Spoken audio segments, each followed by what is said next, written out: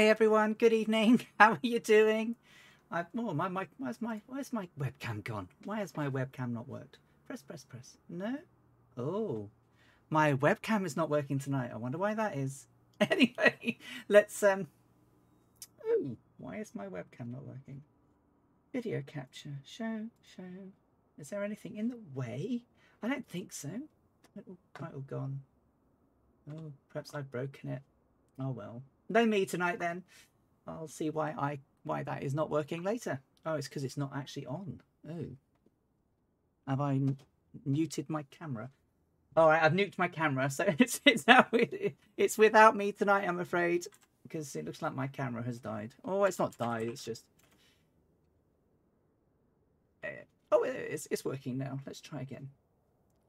Let's try again. It had gone to. I think it had gone to sleep. No, it's not firing up. Oh well. We'll forget it for now, and I'll fix it next week. How are we doing, guys? Hey, Dangerous Brian, Dougal, McTavish, Two-Tone Murphy, hello. We've also got Floxtrot. Thank you for coming, Floxtrot. How are you doing?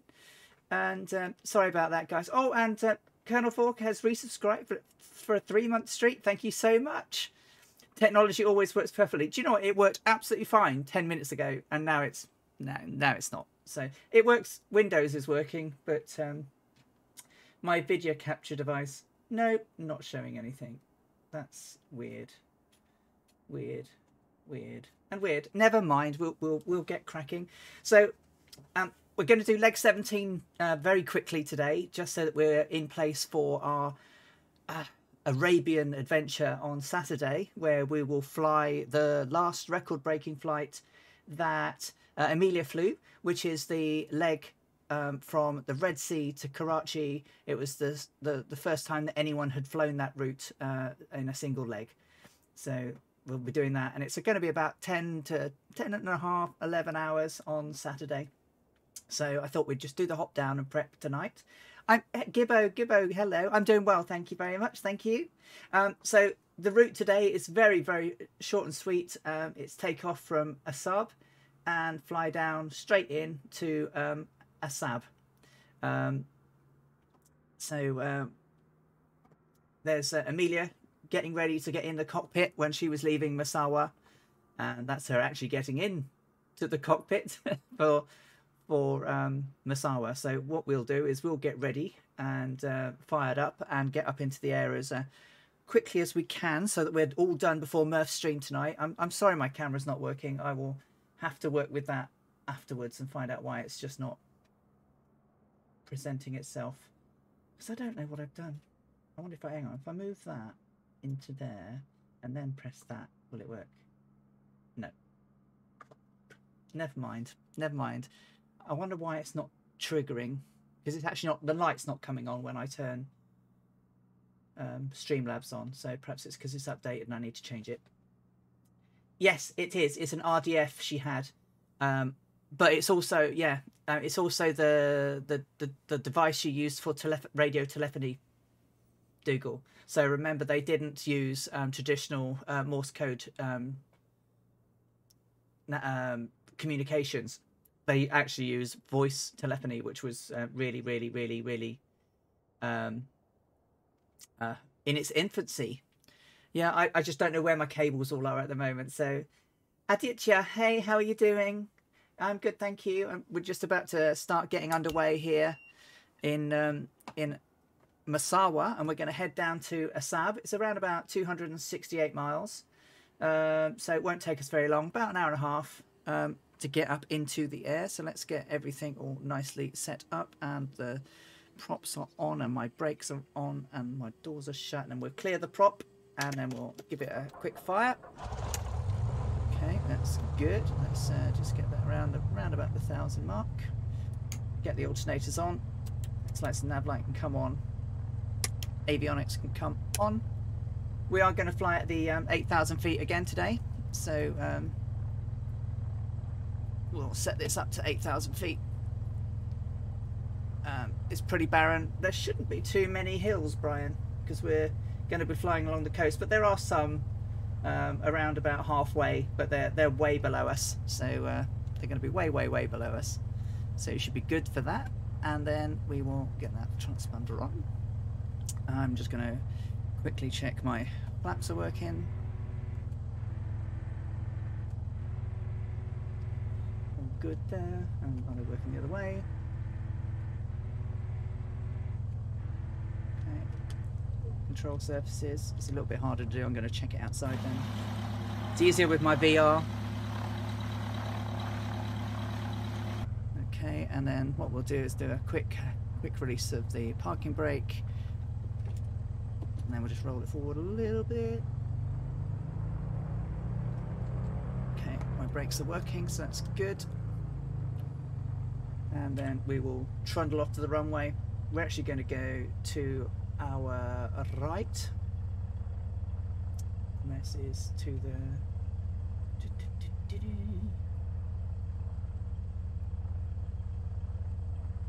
So I'm going to go up there. Yep, cool. Right, let's trundle. How are you all doing? How was your Monday, everyone? I hope it was a good Monday. How many full legs are there, Tigger? 20, I think there's 32 in total. And the full flight plan and full maps are over on the Two Tone Murphy Discord. And I have a stream channel there. And if you go and look at the pinned messages, you'll be able to see all of the legs, and the full plan and everything.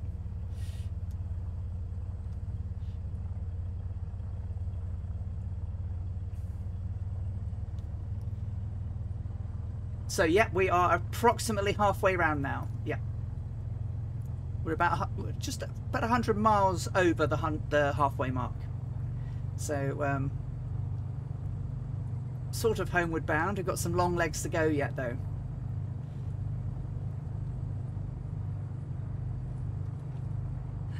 Yeah, my first day back at work today after a few days off ill. It was hard work. It's always hard work, isn't it, when you go back for the first day? So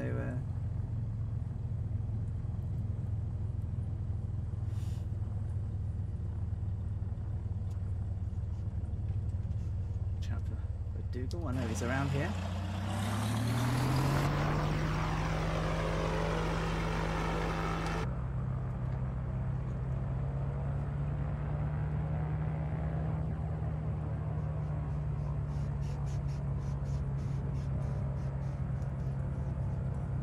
I don't know who's in C45.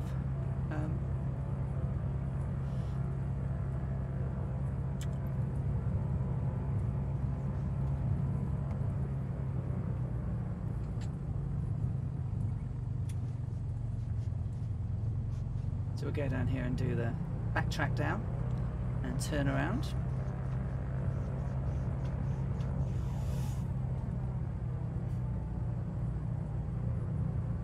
Hey Viper Strike, no, it's a very quick one. It's one of my ad hocs because we've got a long flight on Saturday. So I thought rather than make it a 15-hour flight, I'd turn it into a 10-hour to 12-hour flight. So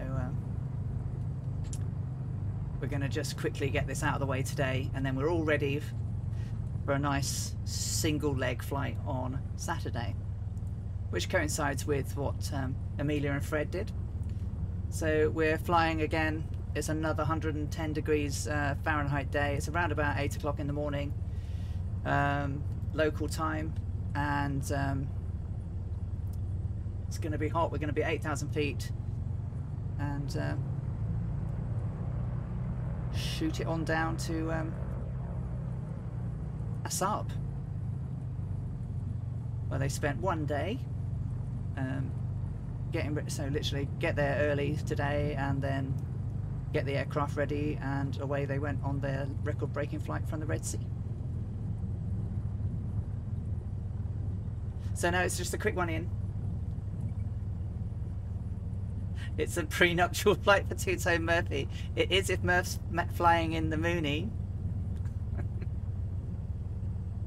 Howdy Race Division, lovely to see you. Saw you on with Captain Arash this morning. Hope you're doing well. My camera's not working for some unknown reason. I think there was a down update to OBS, so I might need to reboot it and update it. Right, let's get turned around then and get ready to go in the air. Hopefully my computer will behave. I really haven't done much with it today other than work on it, so...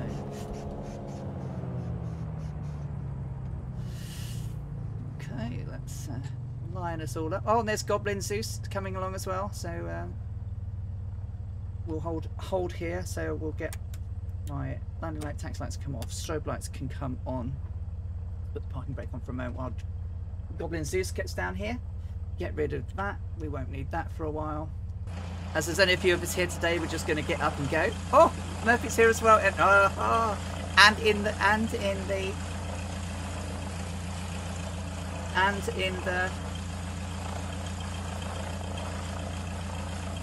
in the Mooney as well. Woohoo! No, I don't want to be famous, thanks. So, bye.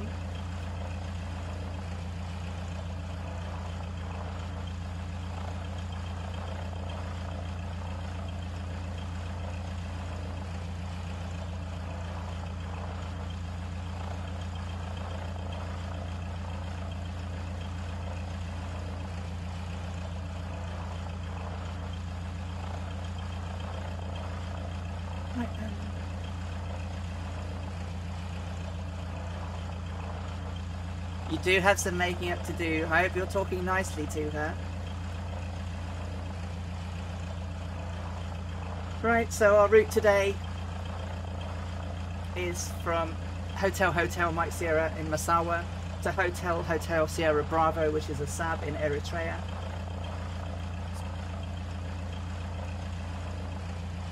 We're on the North Europe server. Right, let's parking brakes engage. Okay, so let's just make sure barometers are all set and that's all good. Okay, I've oiled my pedals, so these might even be even worse than the other day, so okay,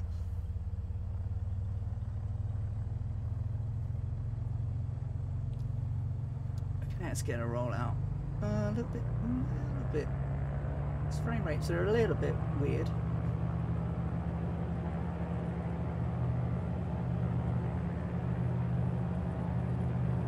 You have been neglecting the Mooney.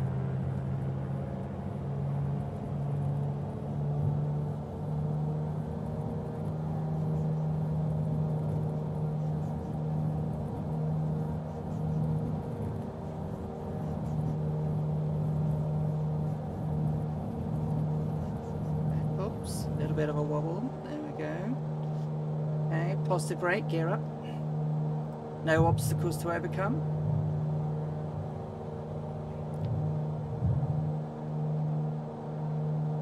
So we'll go straight up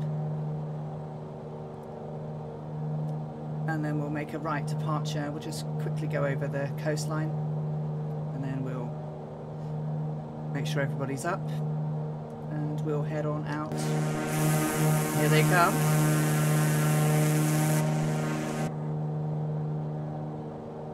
Okay. Didn't have any flaps down because we don't need them. Okay, so manifold pressure. Can't bring that down a little bit. Leave the RPM at 2500 for climb out.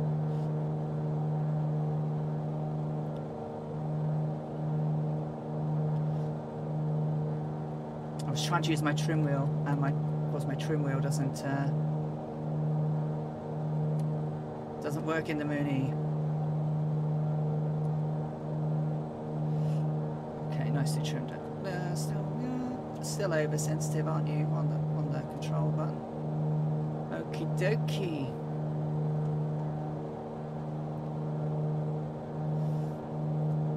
Let's get turned out. Hey Katie, how are you doing?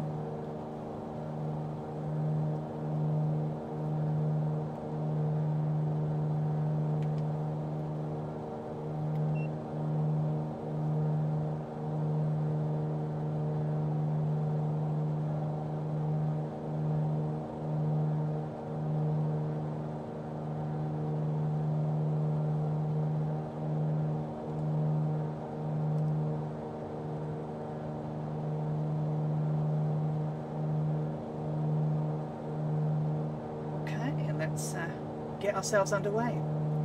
The elevator trim, yeah. Oh, turn on electronic. Oh, elevator trim. Yeah, okay. Because I was like, how do I get it to work on my trim wheel? Because I've got it on my horn of the yoke. Ah, okay. Let's see. I'll do it when I calm down. Yeah. Okay, let's start. Get manifold pressure back a little bit. Get the RPM down just a little bit as we're still climbing out. And we're on our way.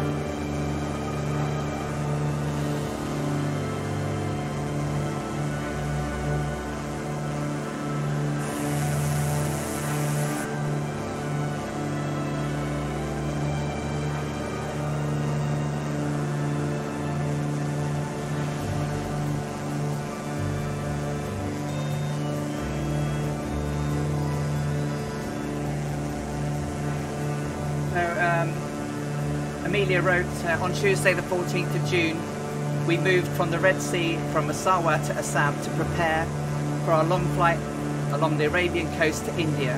Assab was nearer our objective than Massawa, and it offered better takeoff facilities as well as a greater supply of 87 octane gasoline.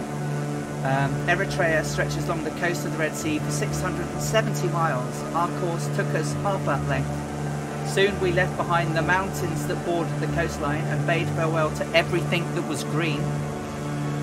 Approaching Assab, the coast became terribly barren beyond description.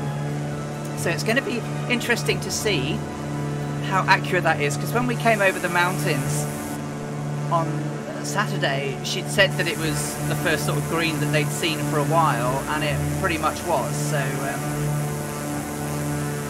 hopefully we'll have it'll keep up with her diaries.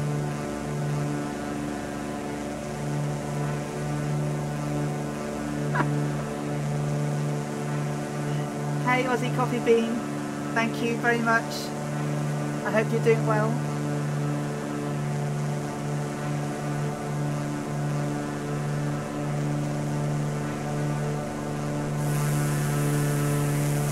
So yeah, now we are over halfway through the round the world trip. Just another 14,300 miles to go. Can't remember actually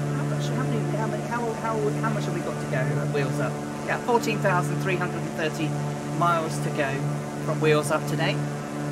I imagine we'll see a few towns along this coastline. It's changed somewhat since Amelia's day. Let's pull this down. I've got a little bit of a while to get up there. Just keep the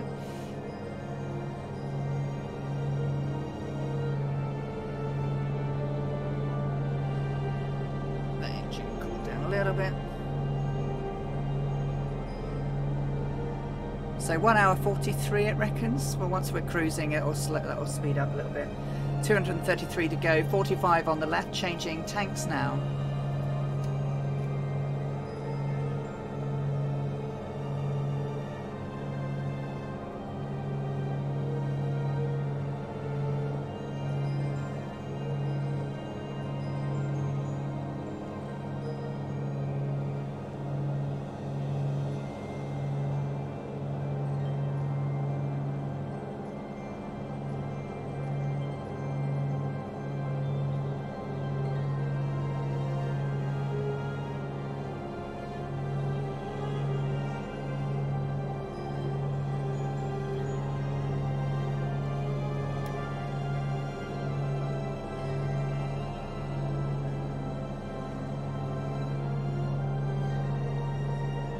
How good is it to be flying again?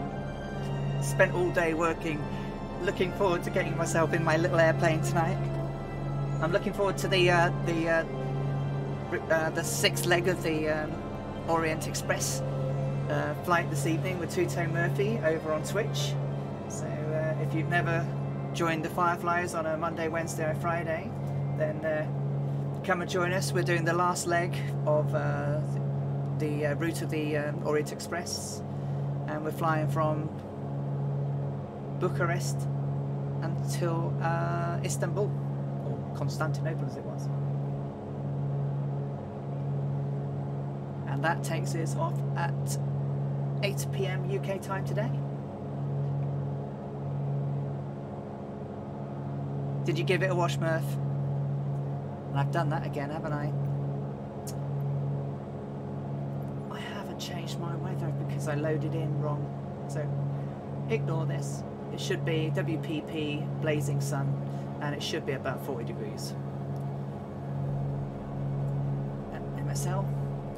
So that's a little bit better, and then because that would have changed that,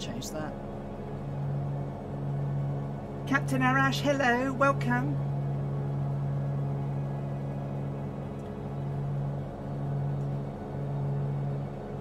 Tigger, it doesn't. So in the sim, the Mooney doesn't.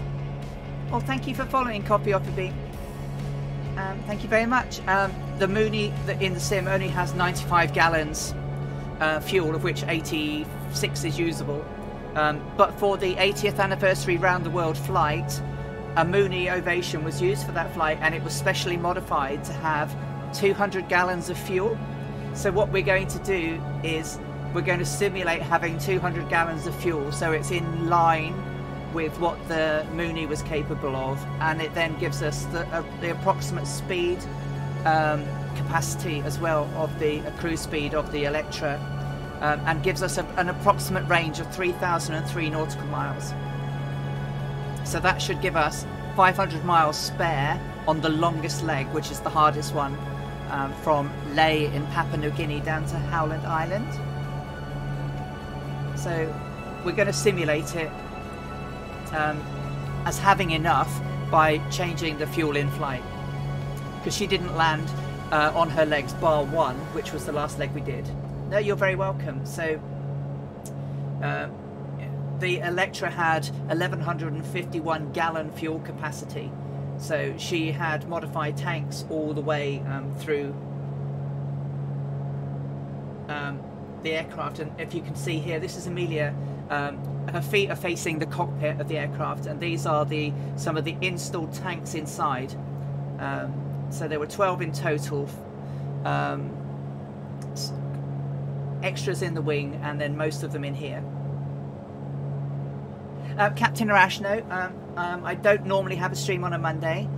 This is an extra one to get us in place for Saturday, which is a very long flight on Saturday afternoon, where we fly from the Assab all the way over to Karachi via the coast of Saudi Arabia, Yemen and Oman. So it's a long flight. It's going to take us about 11 hours approx.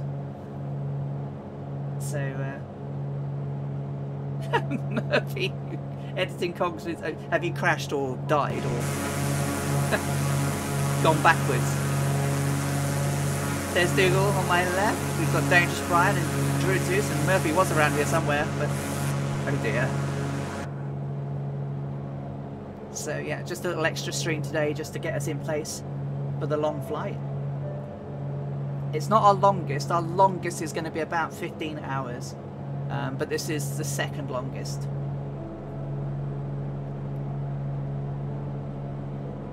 Thank you, Captain Arash. You're very welcome. And obviously, Captain, I keep talking about Captain Arash. I watch Captain Arash while I'm at work. Captain Arash is doing a similar crazy around the world trip in his Cessna 172, flying real world, real navigation, no GPS. And Monday, I think it's Monday, Wednesday, Friday and Saturdays over on Twitch. So if you do get some time during your working week, go and say hi to my friend Captain Arash, and you'll probably see me there when I'm listening while working.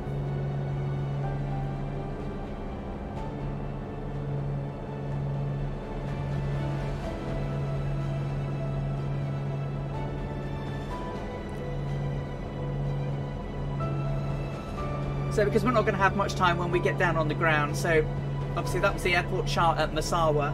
So you're all used to your Jefferson plates now, but these are the ones that Amelia used. So this is the airport at Massawa. You can see it's very, very basic. Just has the long lats, the altitude, which was 40 feet, and basically the rough positioning of where the runway was. The chart for Assab, oh, that's actually really tiny. Let me make that bigger. That was a bit useless, isn't it?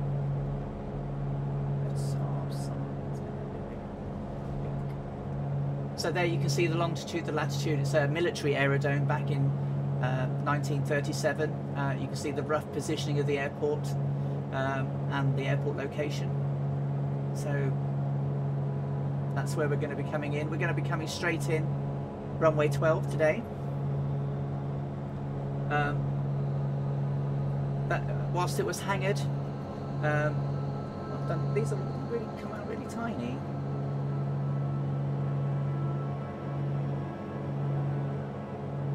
Whilst from the hangar, the coastline here, because it's where the plates join, it's very volcanic, but there was an extinct volcano right outside from the hangar, so this is looking out across from the hangar to the volcano. The aircraft was refueled at Massawa, obviously using the barrels and funnels. The engine was worked on. This is showing people actually doing the work in their pith helmets because it was dead hot. Here's Amelia and Fred and some officials in the hangar. So it's a bit dark, but that's the original photo. And a lot of people met them at Assab. So this is a group photo of all the people around the Eritre after they arrived. So here's Amelia just here and with Fred, but everyone's got their pith helmets on. Oh, that water glitch down there, yeah. Yeah, hopefully when they do the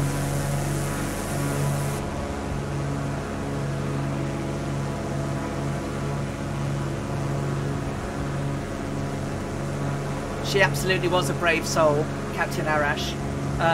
Even more so because the cartography or the mapping of Africa beyond Fort Lamy was dreadful. So Fred said that the navigation across Africa was the hardest he'd ever done.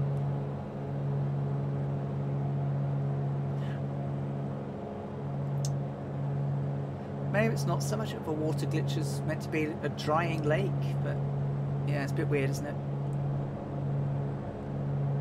So 46 on the right, 45 on the left, change tanks in 1 gallon. Now let's just pull my RPMs down a little bit. Increase the manifold pressure. Manage my... because I'm yakking away and not watching what I'm doing. So.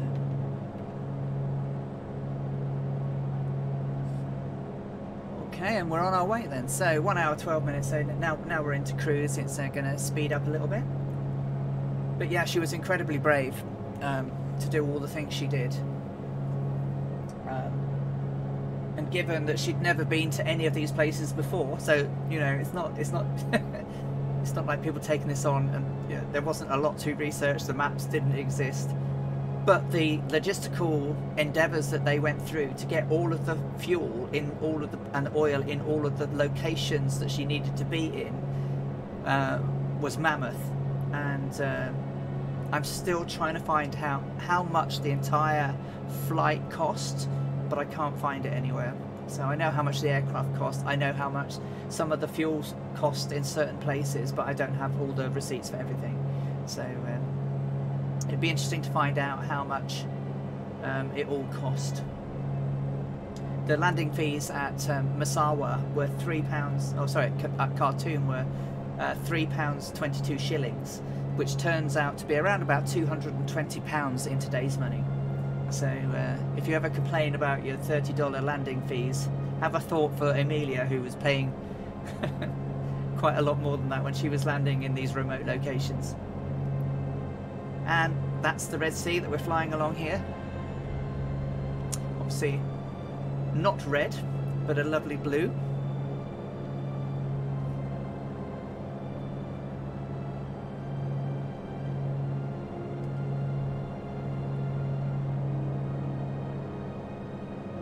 Okay, 45 and 45, changing tanks.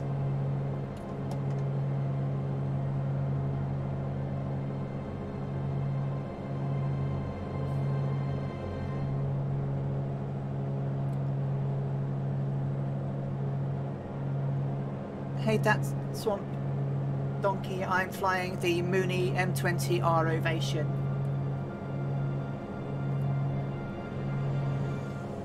Which is similar to the aircraft that was used on the 80th anniversary flight around the world. Oh, it's a beautiful aircraft. It's got that Mooney roar.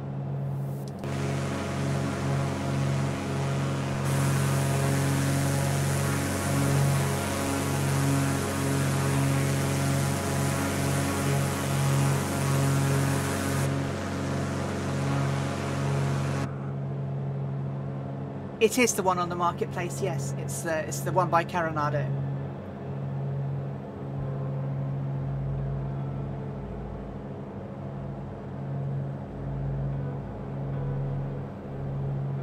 It contains a cyanobacteria called Trichonodisia. Aren't we all that Swamp Donkey? I've had to stop and book my purse away this month because crikey, I've spent so much money.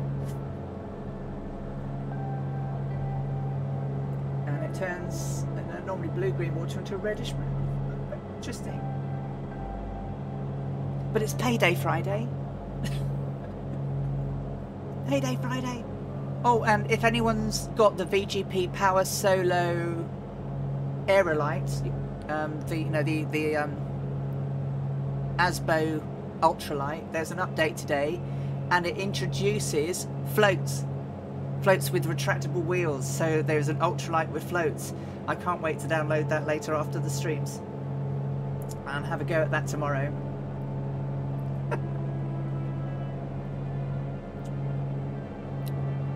It's a really super light ultralight aircraft.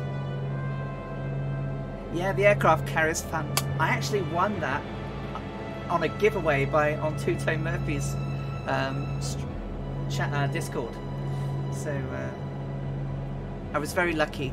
I don't normally win anything, but that was nice. But I must confess, I am not a very good aircraft carrier lander, so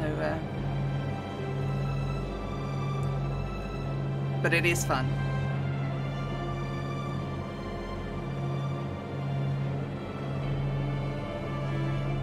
Ah, Candaris, yeah.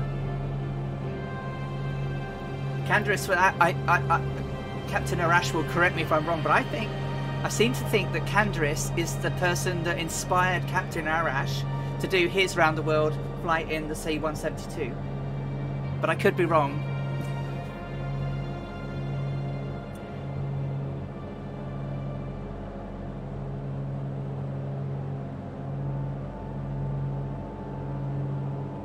It is Brian, isn't it? I mean, let's be fair. When it came out and the Mooney was first available, every update seemed to kill it, and it was killed for a while. But since then, it's been pretty good.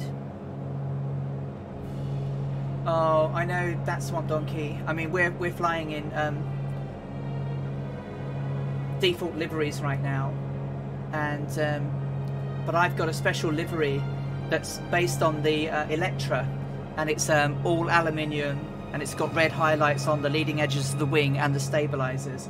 But if I load in, it'll just make it really laggy for everyone. So for the last two legs, I've had to go without it. Yeah. So that's the plane that Amelia flew in. This one's the aircraft at the Seattle Museum of Flight. And was used in the film Amelia. So, and I'm hoping one day they'll bring an Eritre into the game. You can port the one from FSX, but the propellers don't work, and it's not quite the same. But if they ever brought the Eritre in, I'm all over that, and I would do it again, to do it the hard way.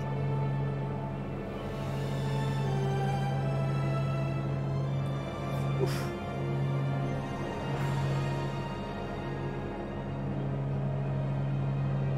Oh, I'm sorry to hear that. That's not very good.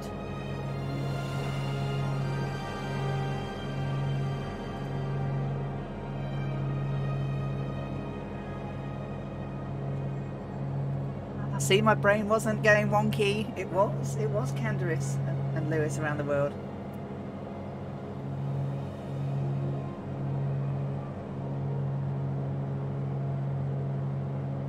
We're on North Europe, Papa Joe.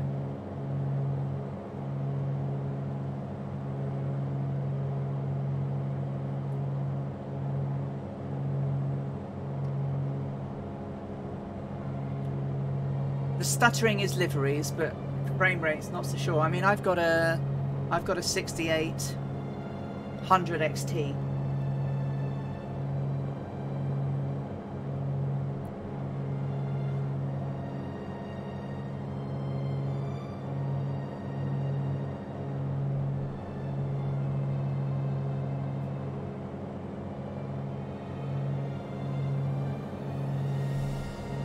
I know, Dougal. I mean, I've got a 2080 going spare here just in case anything goes wrong.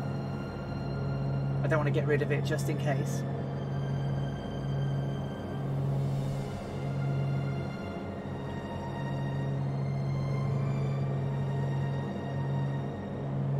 I have Captain Arash, but I haven't yet quite worked out all the buttons I want to have on my profile.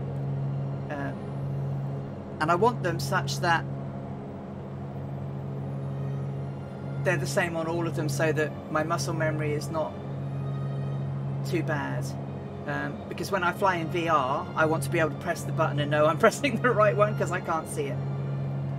So I haven't quite decided on the order of them yet, but yes, I will bind the tanks at some point. I just don't know which ones I'm going to do. So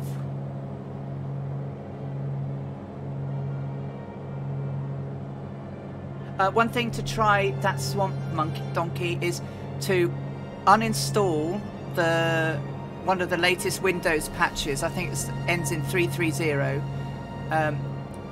Uninstall it, restart, reinstall it, and some people have said that the frame rates have come back a bit. It doesn't fix the stuttering issue, but it can improve the frame rates. Apparently some people have had success. I've done it and I'm not seeing any problems.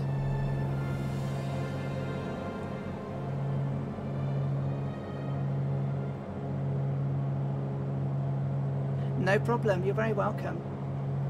And you know, if you ever need any help or want some help, oh, thank you for the follow. That's Swamp Donkey. That's Swamp Donkey. I've got monkeys on the head. My other half's nickname is Monkey. But yeah, if you want to, I don't use my own Discord other than for promoting the streams going live. But you can find us over on Two Tone Murphy's Discord, along with the other Fireflies, and you know, we've got lots of channels on there. We've got add-on channels, support channels, and all sorts of things. So if you want to come over and ask questions and get some help, we've got some really great guys and girls over there that can help out. Cybernetic 2021, hello, good evening, good afternoon, good morning. How you doing? I think the stutters will be people in liveries, Dougal. We absolutely proved it on my stream on Saturday when Draco loaded in the Eritre livery. Hey Valhalla Controls. Yeah, having a pretty good day actually. I'm feeling a lot better. I wasn't very well last week, and I'm feeling much better today. No pain, so that's good. And what can be worse, eh? Flight simming immediately after work. How you doing? I hope you're doing well. You've caught us here as we do a quick trip down to Assab. flying from Massawa in Eritrea to get ready for our flight on Saturday, which is should in the air times around about 10.5 hours. So by the time we've got much better, then once we got ready, probably 10.5 hours, 11 hours in the air. And it will be the last record-breaking flight that Amelia Earhart ever undertook, because it was the first time anyone had flown from the Red Sea directly to Karachi before.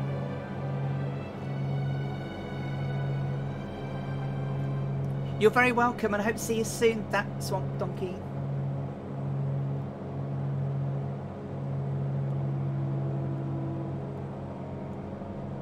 Oh, I want to do... Oh, I want to do it in the Eritre so bad. So bad. And you've done it. Oh, fantastic. Was that in the FSX version or the P3D? Oh, FSX version. Yeah, you can import it. Yeah. Well, I've reached out to all those people that have made it in the past and asked them if they are considering it, and all of them have said never say never. I'm hoping that they will, because it's quite an iconic plane. Not that it was an immensely popular aircraft, but it was the first all-metal aircraft. It was the one that was really kicked off commercial aviation in the United States following the changes to the law. You know, and I just, you know, I've never seen one in real life either, so my goal is to get to the Museum of Flight in Seattle and see the one they have there. I've watched it fly on videos, watched it fly on the film Amelia. I've seen people go in it, but I really want to have a look in there because, you know, look at that cockpit. I mean, just look at it. Isn't it something? I mean, this one's a little bit updated. This is updated to fly in modern times. Hey, Valhalla, oh, that's brilliant. So I'm trying to make sure, I'm really hoping to get more guys and girls, definitely more female pilots into flight simming.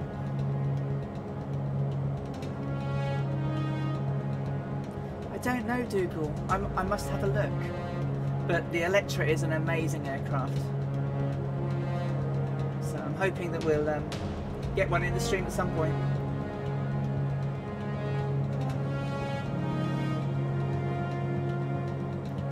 So, yeah, I wasn't very well, but I don't let that put me off to Katie.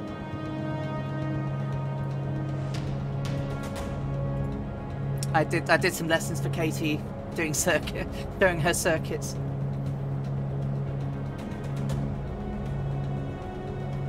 And then I caught her streaming later on in the day in the Spitfire, doing all sorts of aerobatics. That was great to see. Woohoo! Welcome back. Oh my word, Arctic Turn. Hey, hey, hey. You have caught me twice in a week. Arctic Turn's another great streamer. He and I duked it out on CDL's Watch the Flock competition a few weeks ago now, which was great fun. I really enjoyed that. But Arctic Turn does some great streams, primarily to support the great work that he and his charitable organisation does in Venezuela. So if you don't know Arctic Turn, the stuff that they do to help look after and feed, clothe and educate children is absolutely fantastic. So, you know, pop over and pay him a visit and help, you know, if you can, pop a little support for the charity work that he does, because it's absolutely amazing. Merlin, hey, how you doing?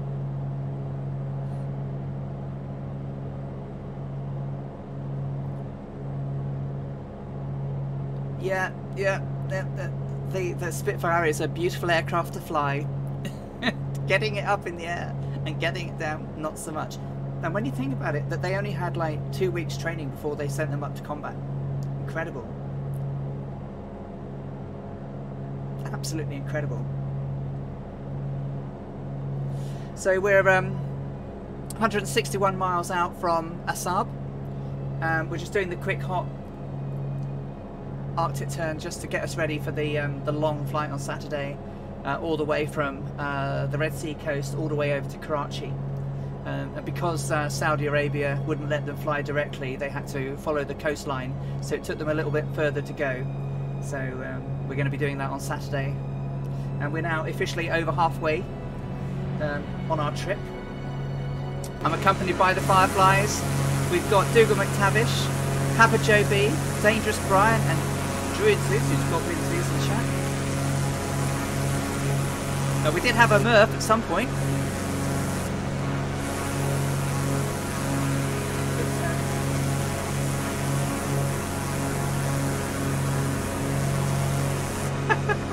Very, very true, Valhalla.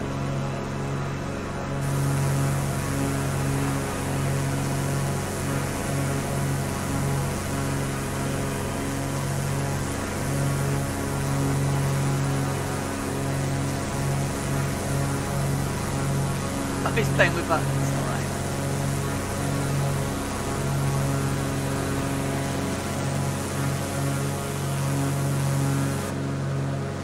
And if you do have a Mooney M20R Ovation in Microsoft Flight Simulator and you would like an Electra inspired livery to put on her when the livery stutter issue is gone, we have had a special livery designed for this flight by Gibbo Ireland that you can go and download on twotonemurphy.com/downloads.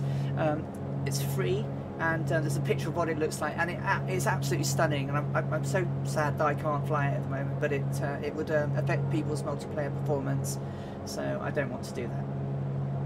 But it's beautiful, and I love it. No, you're welcome, Arctic Turn. I think you're doing a fantastic thing, so, which is why I like to support you and shout out wherever I can.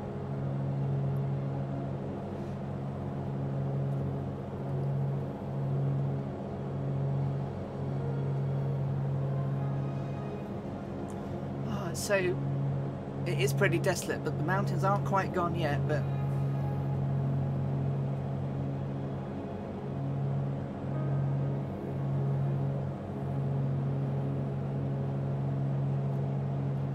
yeah, very true, Colonel Falk. Yeah, very true indeed. You know, if you have them all on, it solves it. But if you don't all have them, they're aware of it, Captain Arash. And it's even such that if you're flying a C-172 with the steam gauges,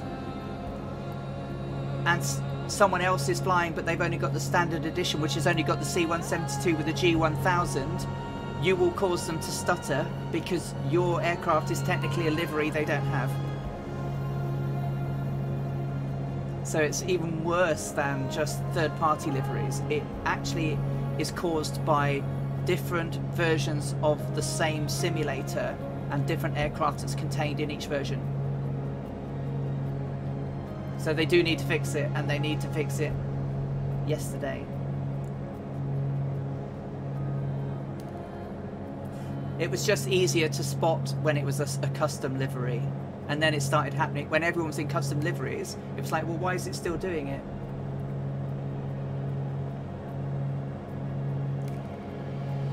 That's right, Foxtrot. Yeah, they're all flashing. Yeah, yeah, they flash away. So, and you'll probably notice I haven't got my camera on because, for some unknown reason, when I started Streamlabs OBS, it updated and now my camera won't show, even though it's working. So you'll get to see my sunny little disposition face on Saturday instead now, because I can't get the darn thing to work. I can get all the overlays to work, but not my camera. It just won't light up. Perhaps I need to just double check it. Perhaps I will press buttons.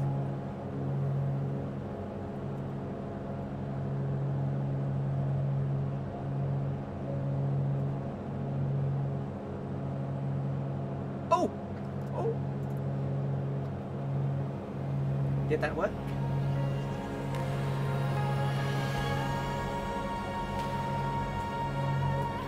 Webcamage, hey guys, how you doing? No, you got me back now. Button pressages. Let me do that then. Throw that up there. Hey guys. Hello.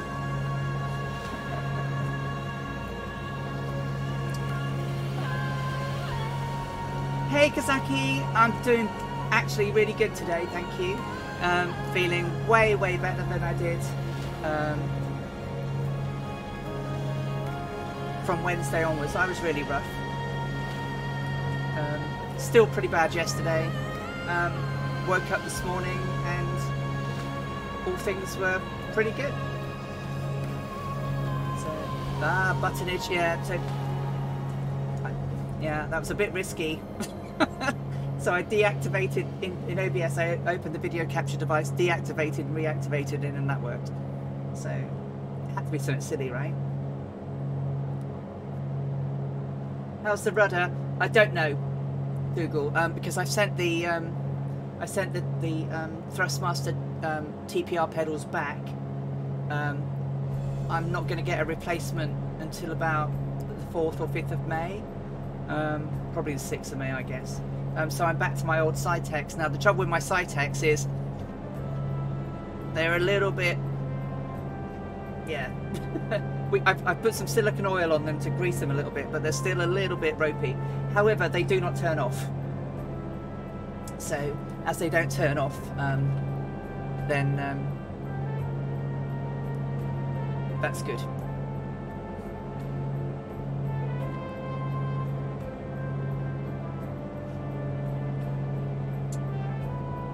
And I'm wearing my Amelia t-shirt, my Amelia hoodie. John E of the Two-Tone Murphy Flying Circus did some fantastic designs for me to commemorate the flight. And if you fancy getting yourself a muggage or a t-shirtage or a hoodie to celebrate the flight, then you can go and not that one, it's that one. You can actually go and get some over on my merchandise store, and it's got a commemorative edition. It's got the Earhart light. It's got the Mooney, and it's got the Amelia Earhart in the clouds as a design.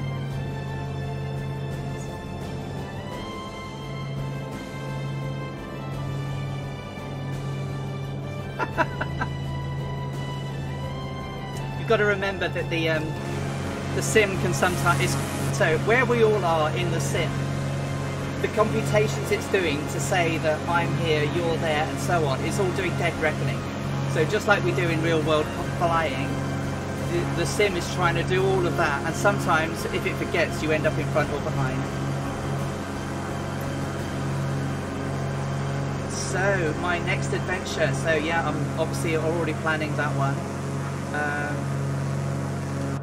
So in terms of Amelia's adventures, I've got to wait a little while. Wing 42 are working on the Vega 5B. So when that comes out, I hope that I might be able to be lucky enough to get a copy of the beta, and then I will do all of Amelia Earhart's Vega 5B flights, the cross-Atlantic, the San Francisco to Honolulu, the transcontinental Grand Circle navigation flights, east-west, west-east, and then her record-breaking flights from California through Mexico. So yeah, so that's in a while when we get the Vega 5B. It's not there for a while. So once this one's over, and because I'm not quite sure, I'm going to do Amy Johnson next. Amy Johnson was the first British lady female pilot, or first female pilot to fly from England to Australia, and she did it in 19 days.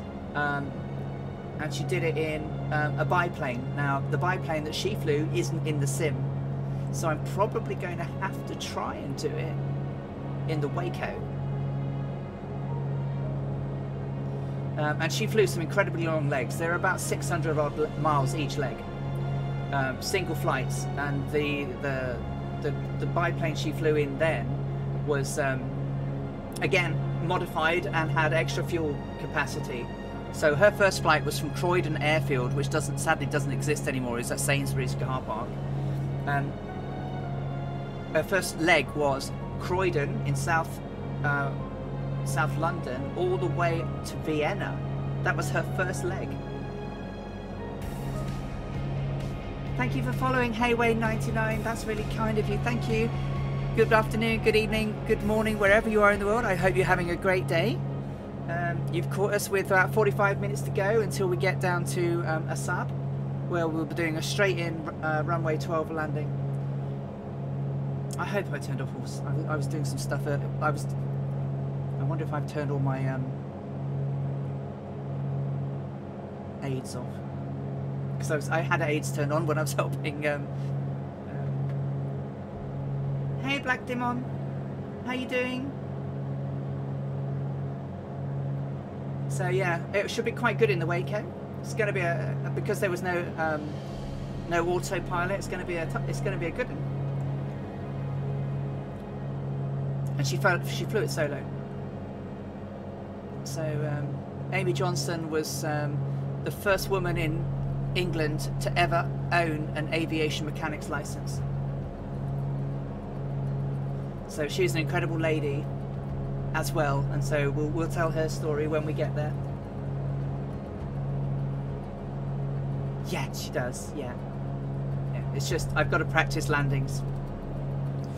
Tail draggers, and I've always been a tricycle girl because obviously I was I flew in Cessnas, so flying in tail draggers I've got no real world experience. So I'm one of these people that if I've got experience of something I can do it, but I just find it really hard to transition from I've not flown you before so I can't fly you in the sim. Do you know what I mean? So it's like if you've got a tricycle I can fly you because I've flown one before. Bit of a brain block. Ah, hey, that's brilliant, Katie. No, that's cool history. Oh, the scenery. It is pretty desolate though, right? So she wrote, Eritrea stretches along the coast at Red Sea for 670 miles. Our cast took us half that length. Soon we left the mountains behind that bordered the coastline and bade farewell to everything that was green. As approaching Assab, the coast became terribly barren beyond all description. It might be barren, but I think you could describe it. But there's still some greenery on those hills, so I guess once these go, then it might get really dull again on the ground. Because this is probably the hilliest section that we have. There's a little bit ahead of us, but nothing too major. You know, nothing over 1,000 feet once we get over this part.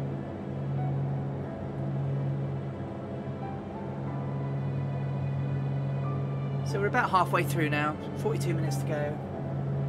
Should get us in time for everyone to take a break and then join Murphy's stream at 8 o'clock tonight. So Goblin's on autopilot whilst eating dinner and is ahead of us. Dougal McTavish and my wingman, Dangerous Brian.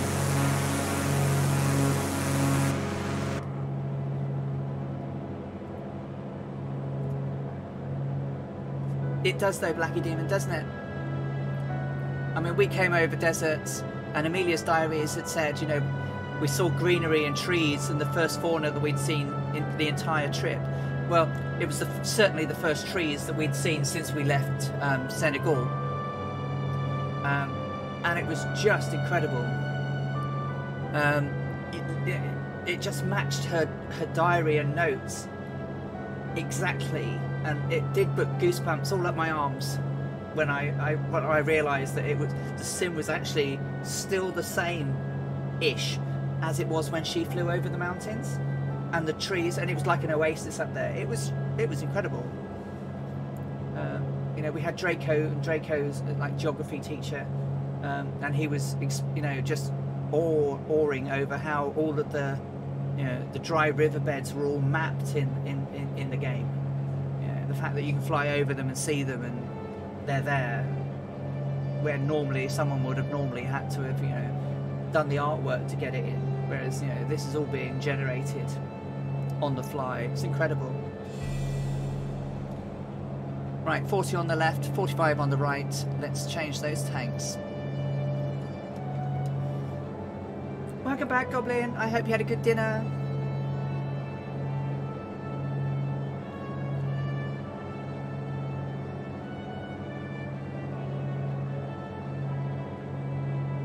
Yeah.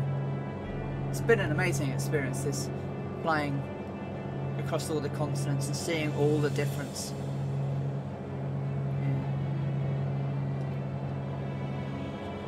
Yeah. Those 10 hours, 28 minutes over the Atlantic though, where it was literally just clouds, rain, blue seas for 10 hours was like, you know, literally the VFR map had nothing but blue wherever we looked. That was quite incredible. So hopefully my rudders won't mess me about today.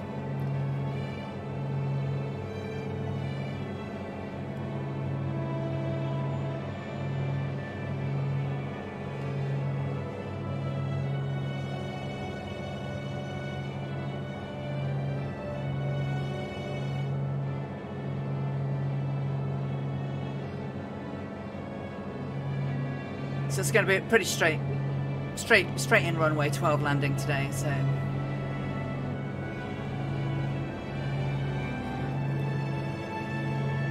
I took a load at the weekend, only 2 actually came out right, which was really weird.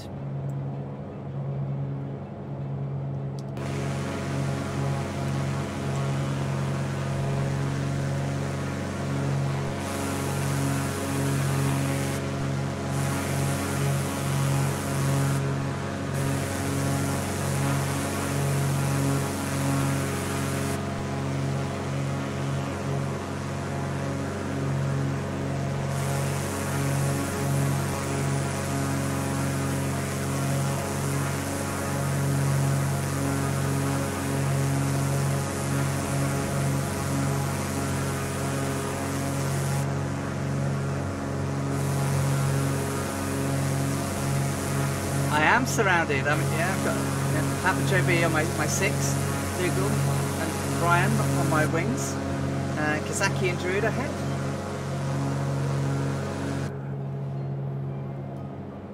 So I'm still, you know, still trying to fly her gently because she's got some long ways to go. Amelia never overstressed her. When I say never overstressed her, the only probable overstressing she did was on the flight to Howland. But we're doing about, what are we doing today? Yeah, 145 to 150, so we're on track. Oh, Alaska is, yeah, isn't it? Yeah. For all its foibles and issues this sim brings us, it still just makes you gasp. When we flew over from Khartoum into Massawa, the hills come up, and then there are trees on the hills, and then as you get up to the top and crest it, it drops off almost like a sheer cliff, and it's just trees and greeneries going down into the valleys. The only thing that would have made it better was if there was a waterfall at that point. As you came over the top and there was a waterfall cresting over a solid drop, that would have been the icing on the cake of that view. Just staggering. And then as it sort of went from green, you know, all the green down to the mountains, and then from the bottom of the mountains into the desert sand again, it was just incredible.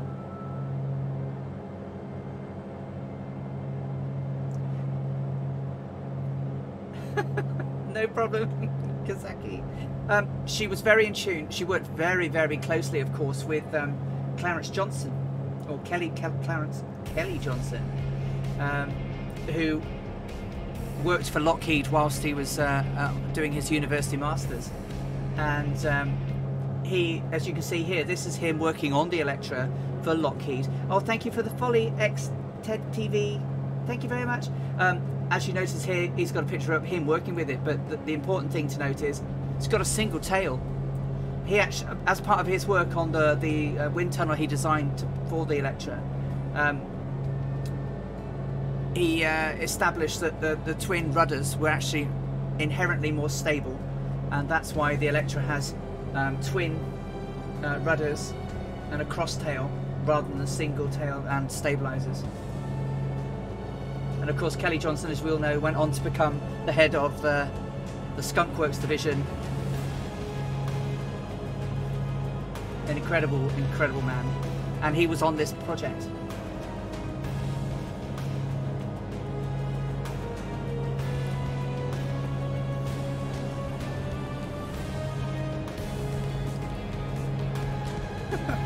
Thank you, XTTV. Thank you so much for your aid and hosting my channel. That's really kind of you. Thank you. Really kind. Thank you. I hope you're having a great day.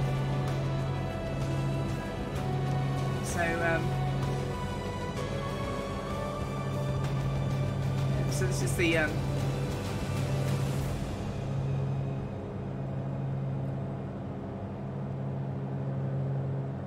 my understanding is that it did, because of the work, the research that Clarence Johnson did, the twin tails being inherently more stabilised.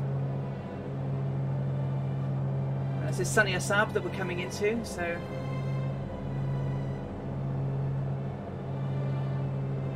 had an altitude of 50 feet back then, and today it's pretty similar. It's 46 feet, so they've narrowed, dug it down a little bit.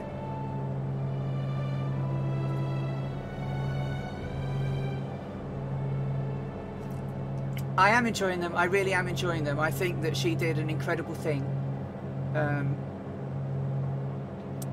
I think she did, and it's such a shame that she didn't make it. But I won't spoil it now. But there was something she wrote to her husband that he should only open if she didn't return, and the words in there just say everything about her.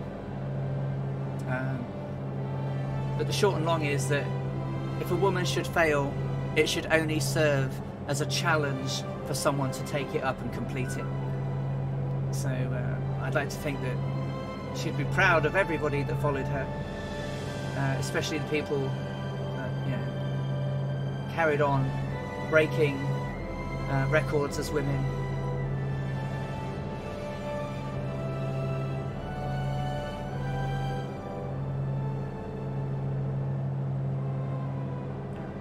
She inspired a lot of girls. She took on. She was very non-traditional back in 1937 when it was hard to be non-traditional. And especially more so when she thought that every woman could do a job that a man could. Very challenging times, even today, to think that women can do jobs that men can. It's only recently that women in the armed services in the UK can go onto the front line after years and years of fighting for it.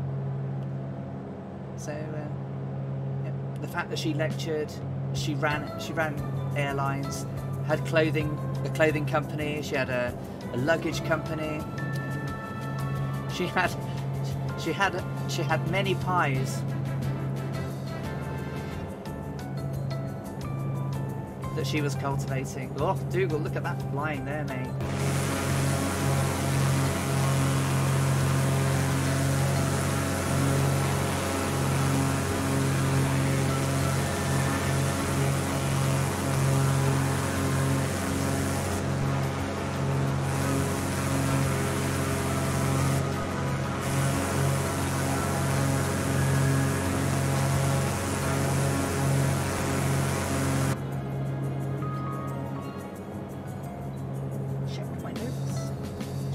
Now.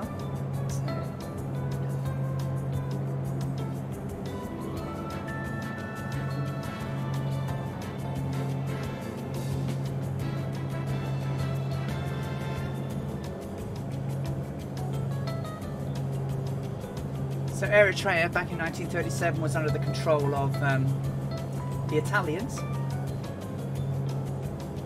and finding people that spoke English was a bit of a challenge when they landed.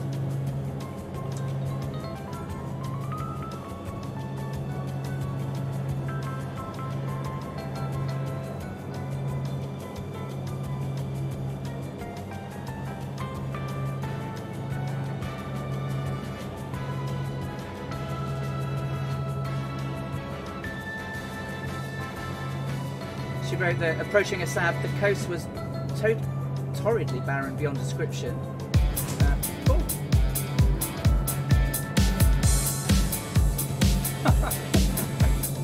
Thank you, Captain Arash, for buying a mug. Thank you. Thank you for buying one of my memorial mugs. Hopefully it won't take too long to get to them, to you.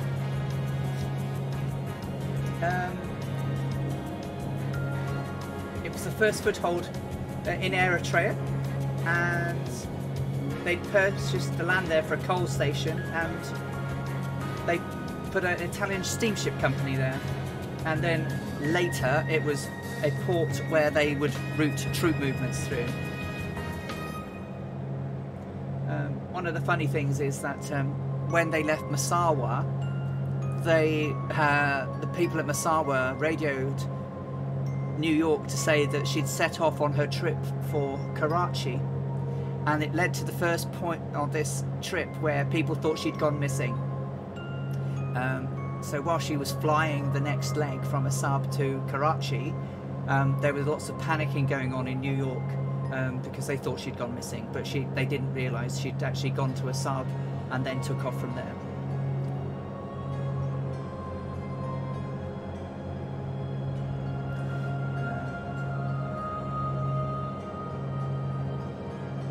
So I later learned in India that on our departure from Massawa, it was announced as the actual takeoff to Karachi. When we become long overdue, there was natural anxiety regarding us, and when all reality we just sat in Assab with our feet up. So.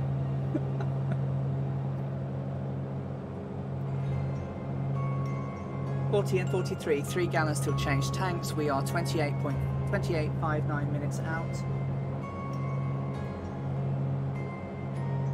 So yeah, runway is at 46 feet. I don't really want to go out on my sim, just make sure. I don't think I've got airport plates on, but I might have turned them on when I was helping someone yesterday, when I was helping Katie, so I may have turned. I don't recall putting it on for Newcastle, but I might have done.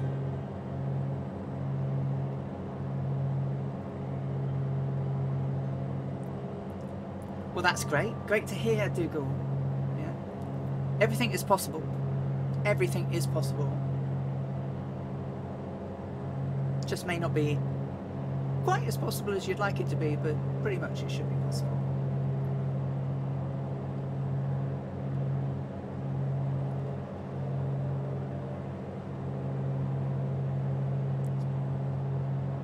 I still think it's pretty.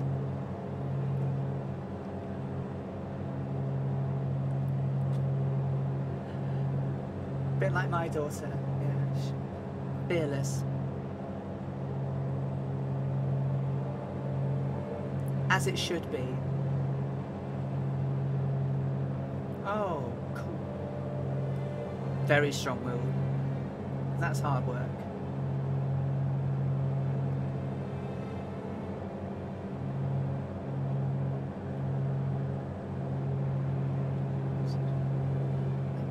God, my daughter's 31 this year. Ages. Ages since she was a bairn.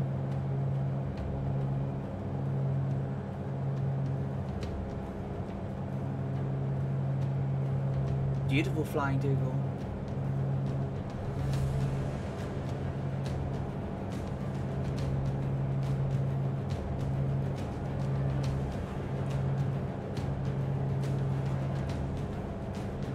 I do find it scary, yeah. I do.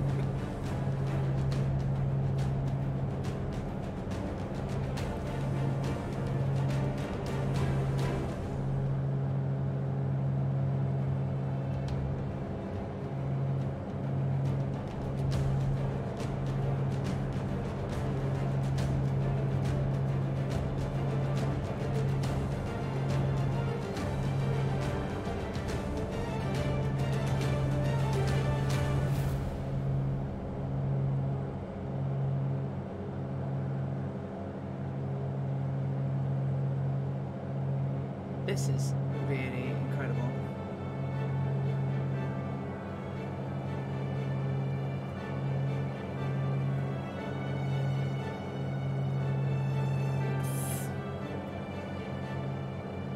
Because there are volcanoes down this way now. There's one nearby, I think.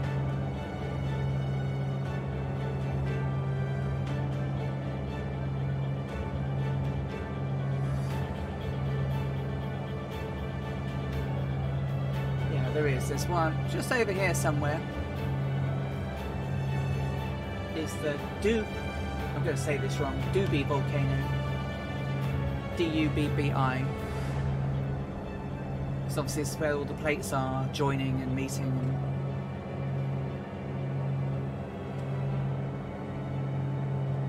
And it's probably that one over there.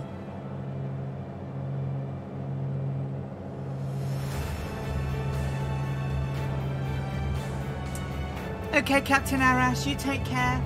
Thank you very much, and I'll catch you on Wednesday. You take care now.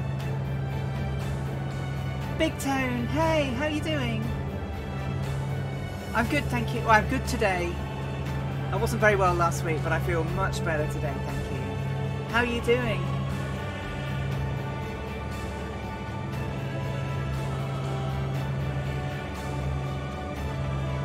Ah, Sparrow.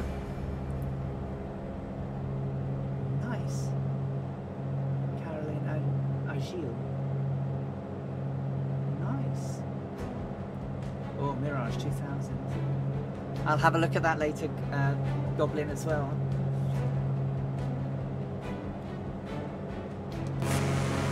Yeah, I'm surrounded by the Fireflies as we head down to Assab.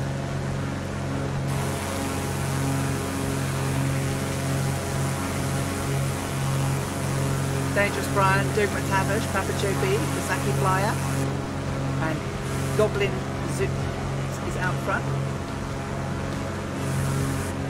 Thank you, Big Tone, yeah.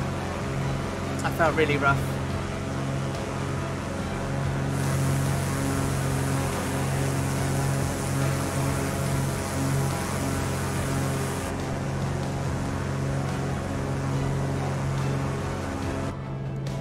Thankfully no pain anymore, so that's 2 times fresh.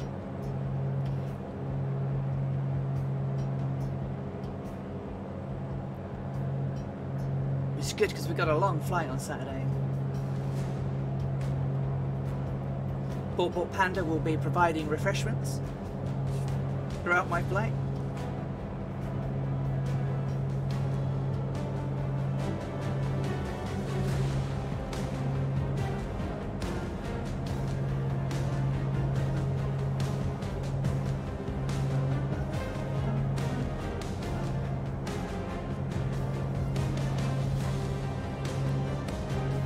I really like this piece of music.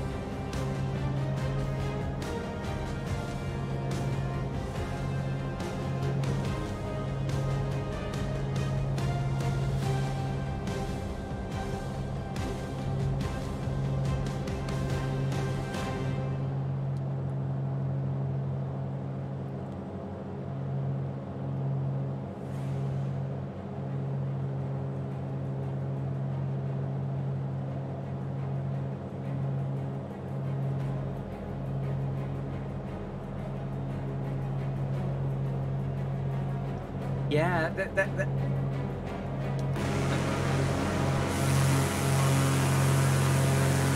incredible colours, isn't it? I mean, I'm not a geologist, but the geology is fantastic.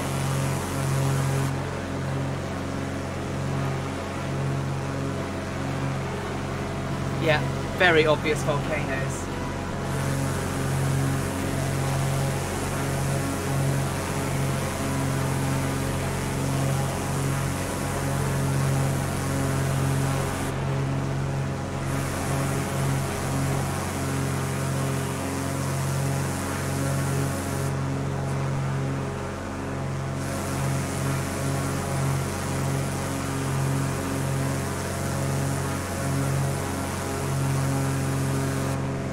Again, it's a different type of colouring that we've not seen. 2 wingmen indeed, yeah. Dangerous Brian and Dougal McNabbit. Yeah, fabulous stuff.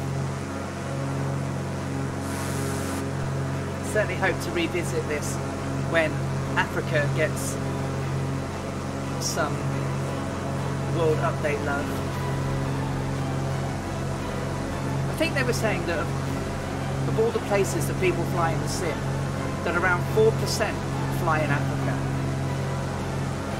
That the vast majority is done in North America and Europe. 4%. This continent is vast. So hope to do a lot more here. I've been really surprised that it's been so outstanding.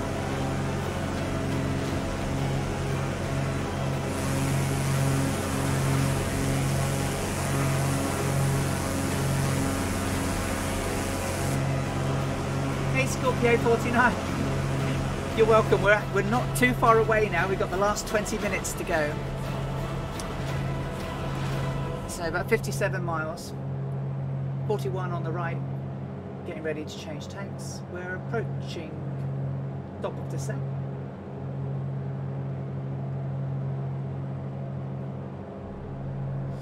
And we'll just amble down.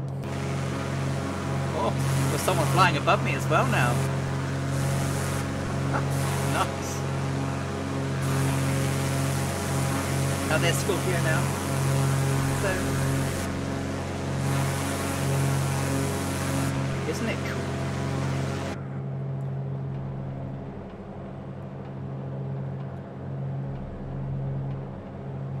Yeah, I think so. I was thinking just the same there. That this is all, yeah, lava flow tracks, right? Looks very similar to the tracks that you find on the island of Rangitoto in New Zealand, isn't it? Annalisa, hello darling, how you doing? How you feeling after your jabs?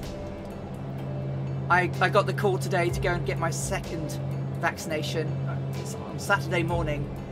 So, oh, it's gobbling above me.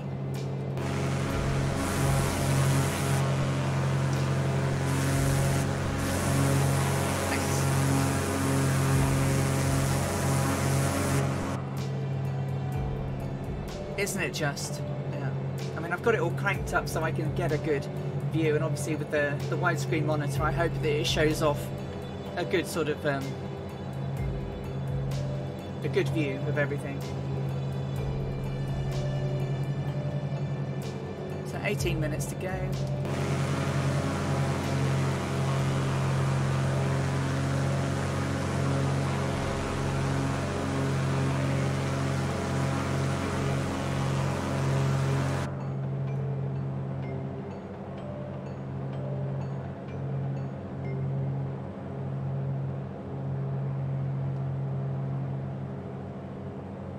Even today I thought there might be more towns out here because of the sea, but there's not, is there?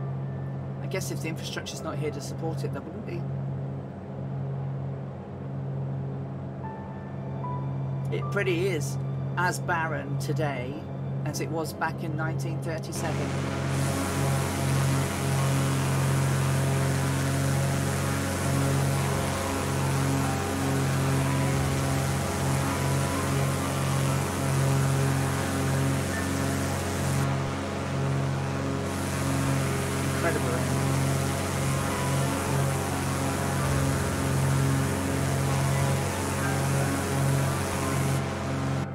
Saturday when we were flying over the desert, we felt it was very much like Mars.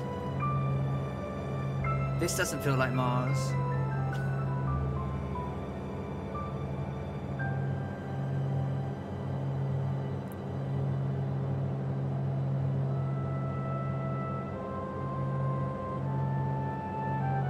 Amazing empty landscape, yeah.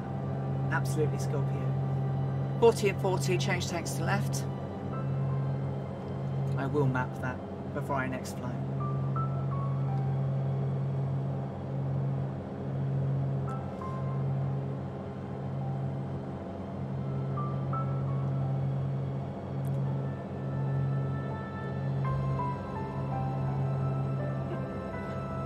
Well, hopefully you'll feel a bit better soon, Annalisa. The side effects don't last too long.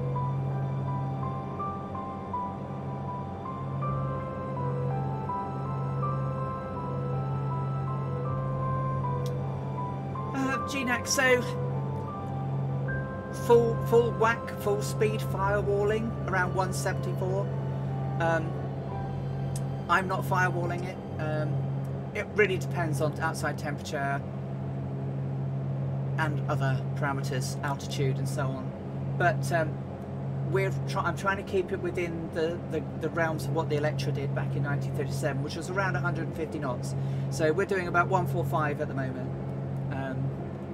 She nursed the engines all the way around the flight on all of her legs. So just trying to keep it similar.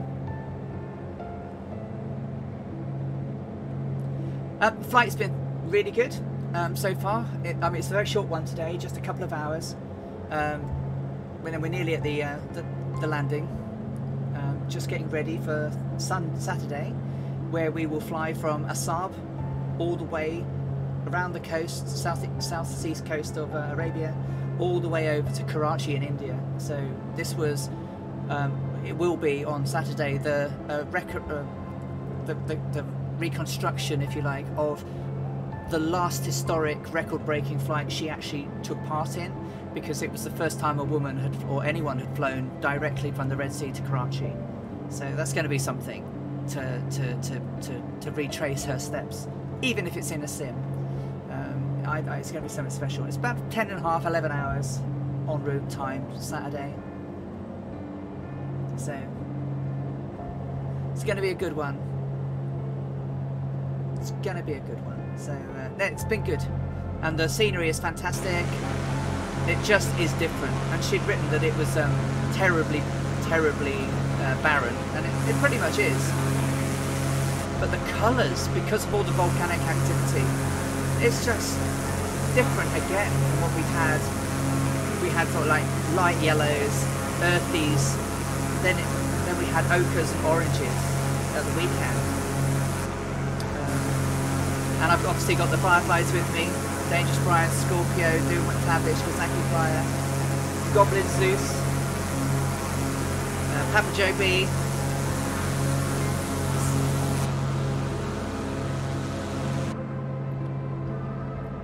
About 13 minutes out now, so I'm going to start making our way down.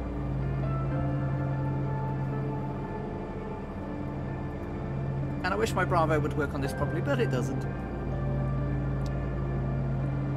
Let's get down about, let's get down about 3,000 feet. We'll slowly go down. I don't need to go down speeding it along at the moment.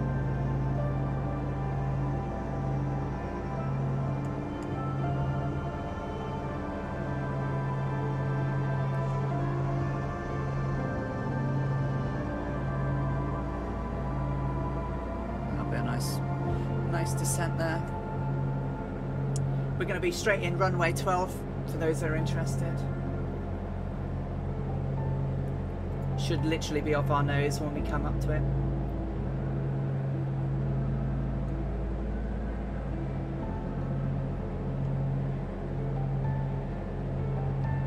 Yes, it was this type of the dry riverbeds that Draco was talking about on Saturday. Isn't it incredible that it's all here as it is in real life? The Alpha yoke is absolutely fantastic. I used to have the Cytec, and I still do. It's under my desk. It's chalk and cheese. It's definitely worth the extra money for it. I've also got the Bravo throttle now, which I got last week. Finally turned up after a long time waiting, and that is incredible too. So again, it's worth the money. Very well constructed.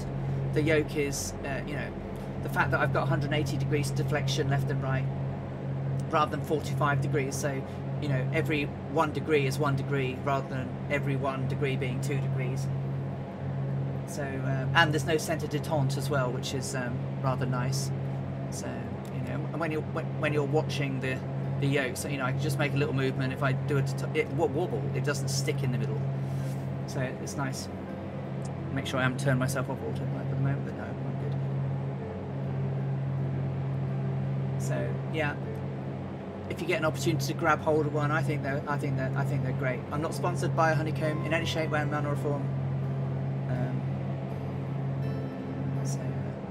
But I love it. It's really good. I was very lucky to get hold of one when I did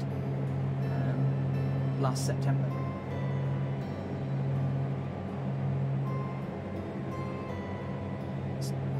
Make sure I'm being a good girl and managing my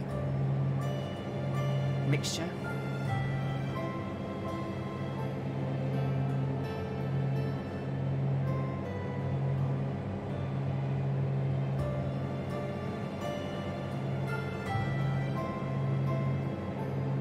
So, well, I'm not messing with buttons, Murphy, but when I've landed and before I fly with you tonight, I'll check that one. I'll check. I'm sure, because it works in the Cessna absolutely beautifully, and it works in the Piper absolutely beautifully. So there are just some foibles with some of the aircraft and getting things working. So I'm sure it will work. Because I've got it working on the horn, so it should work.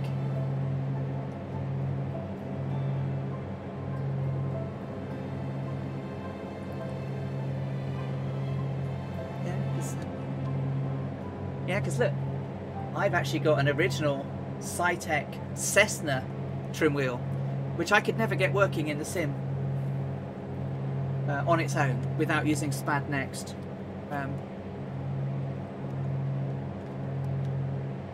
But having a proper trim wheel, oh, it just makes it that much nicer.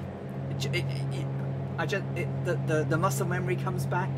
You know, and I'm working the trim wheel rather than trying to press buttons on a horn, which I wasn't used to. But no, I don't really want to press buttons while I'm coming down to Landworth. So if you are behind me, I'm just going to quickly press my lights just a little bit to stop me going into the yellows.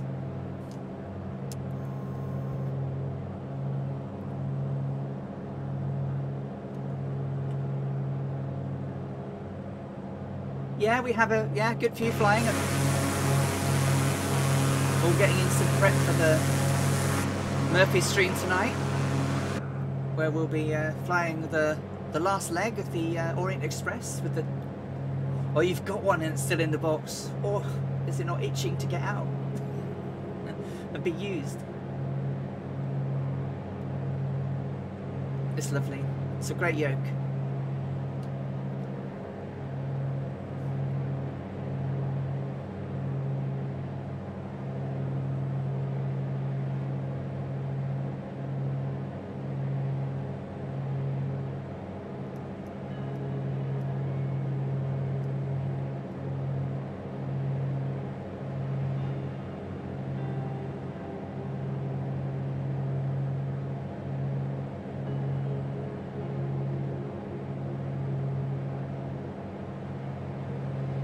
Okay, 6 minutes out, 20 miles till airport.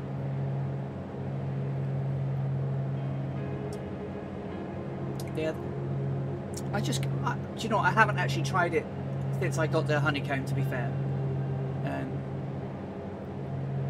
But perhaps it was working still. It works next plane absolutely perfectly.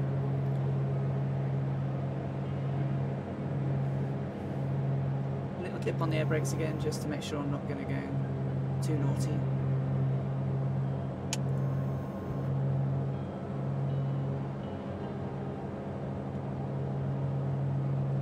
There's a Dougal. So they are the volcanoes.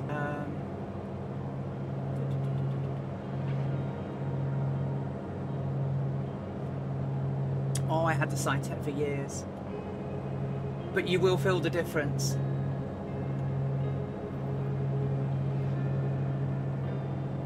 Dubi, Nabro, the huge one, and Malahalel. Ah. Because there is a volcano just outside, or was outside the hangar. So when we get down, we'll have to see, because there was a volcano outside the old airport.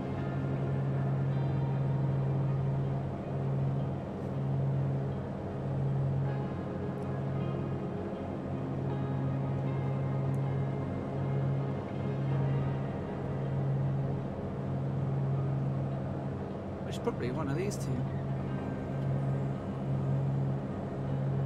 She's cheering me on. Little Lana cat, yeah.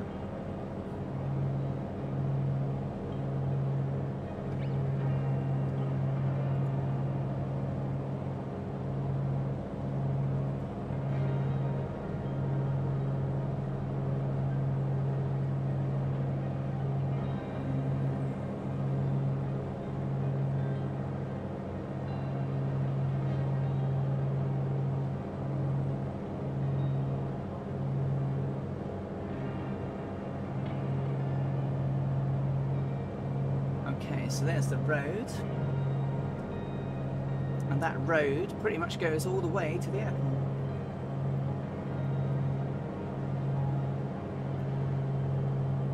So we can follow that and divvy on down. That's runway in sight, I think, up there. Yep, there's runway in sight. So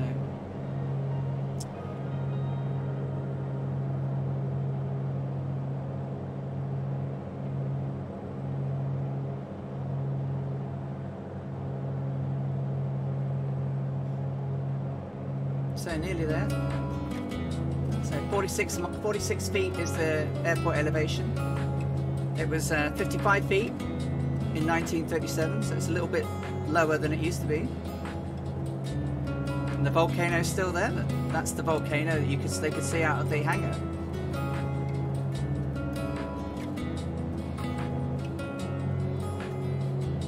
Okay, so let's so I'm going to start slowing myself down now, guys.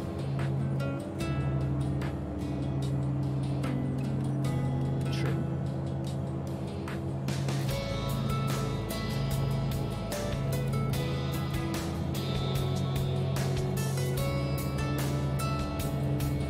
So about 9 miles out.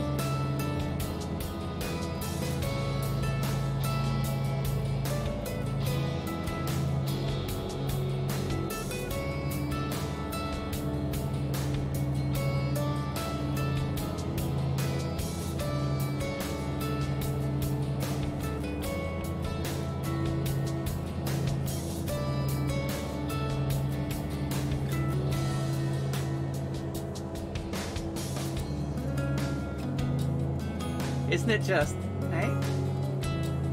I'm so pleased to be able to find the pictures and then sort of go, haha, look.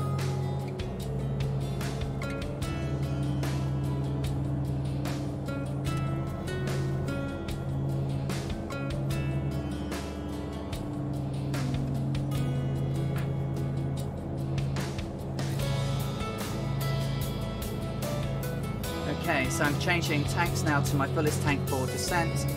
Getting ready to get into gear range shortly, about 2 miles. I've got 2 miles to go, yeah. Let's trim her down a bit now.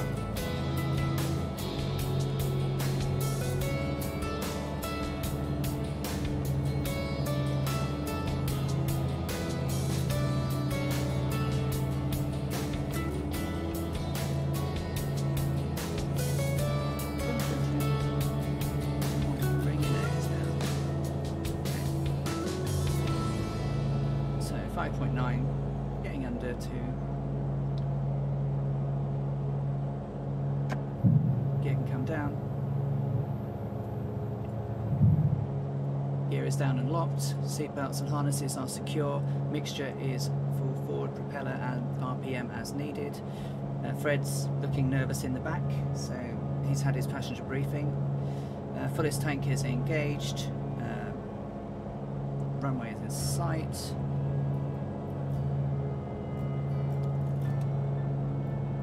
So let's just bring her up a little bit and just bleed into the flap zone. Let's get some flaps up.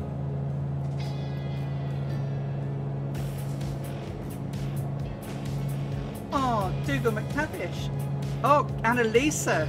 Thank you so much for gifting a sub to Dougal. That's really kind of you, darling. Thank you.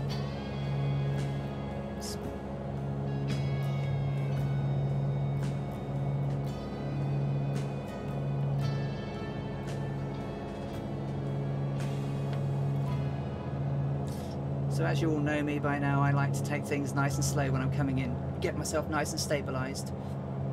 I don't like to zoom in and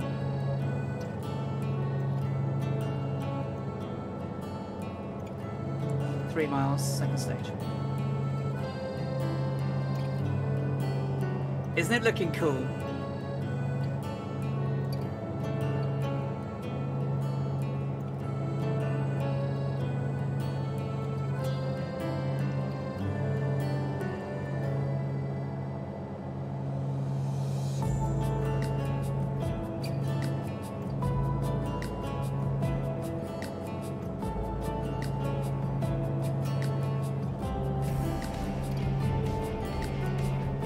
I hope so, Dal. My rudders are a bit dodgy, but let's see what we do. And welcome, thank you so much. Thank you for the follow. My little rudders are a little bit, they're not as nice as the TPRs I had to send back.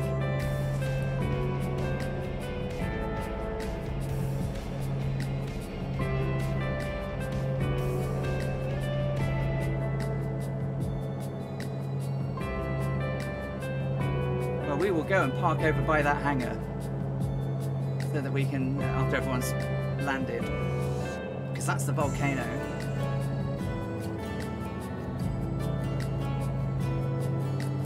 Nice long runway anyway, so.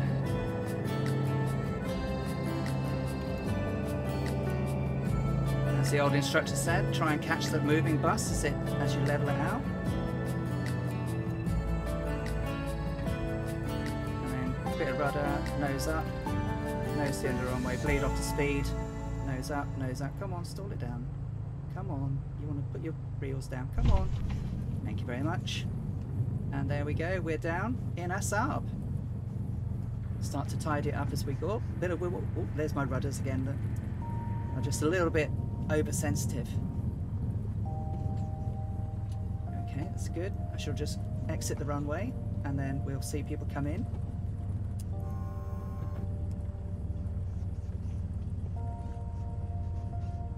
Butter the bread. I mean, I don't like to come in crazy fast anyway, so it's not my thing. Let's turn around and see people come in. And quickly hop out.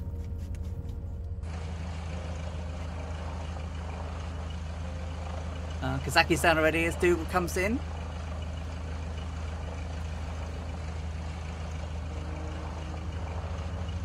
Scorpio's there. The next leg is Saturday afternoon UK time, 2 o'clock, and it's going to be about 10.5 to 11 hours. We're flying from here in Assab all the way around the southeast coast of Arabia, all the way to Karachi in India. It's going to take, my flight plan estimates 10 hours, 28 minutes ETE, but I reckon it'll probably be around 11 hours. So Saturday, 1st of May at 2 PM British Summer Time. Abjo B, welcome to Assab. Goblin Zeus, welcome to Assab.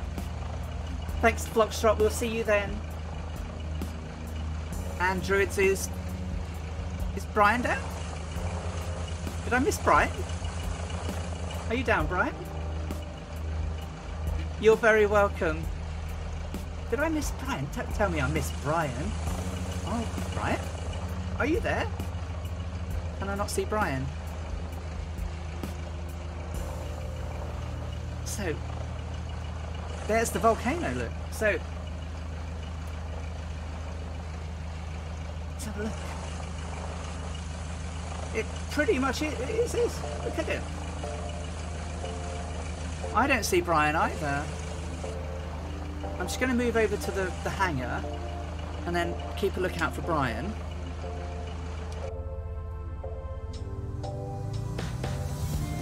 Oh no, Brian had a CTD.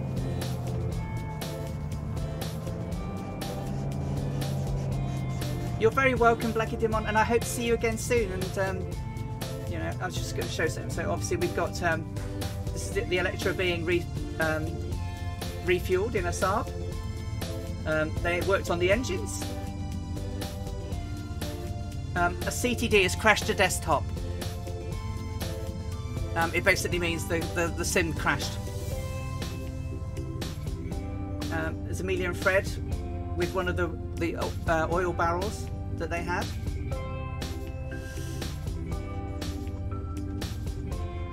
And a load of people came out to see them.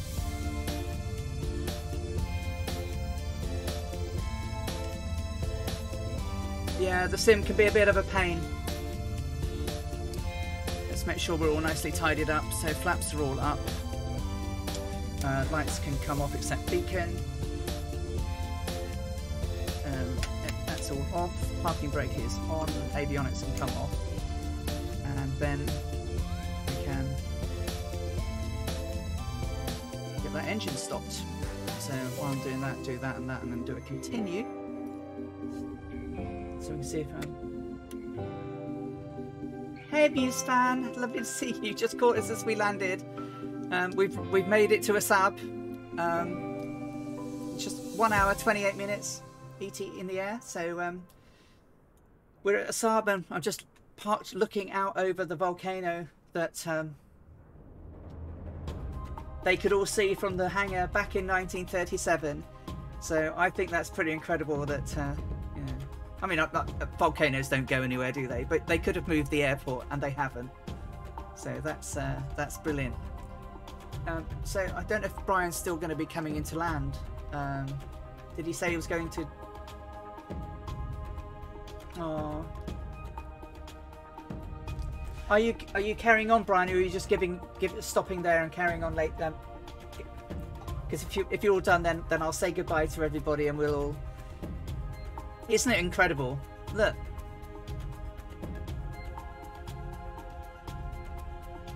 So the airport's in a slightly different location. It's probably, you know, these buildings over here. Thinking it is those buildings. Do you know what? It's those ones over there, isn't it? Or don't know. But they look like the buildings that were there in those days. Anyway, it's hard to say. It's kind of strange, but also kind of lovely. Well, there we go. Thank you ever so much, everybody. Thank you for joining me this evening on this little impromptu stream on our 17th leg of the Amelia Earhart round the world flight. We've flown from Assab to Assab from Massawa. Saturday, 2 p.m. Join us again as we head off on our long flight across Arabia to India, and leaving the African continent behind. So thanks ever so much, everyone. Appreciate all of the follows, all of the subscriptions, and all of you turning up again to support me. I love you all, and thank you so much. See you on Murph's stream in just over half an hour. Until then, see you later.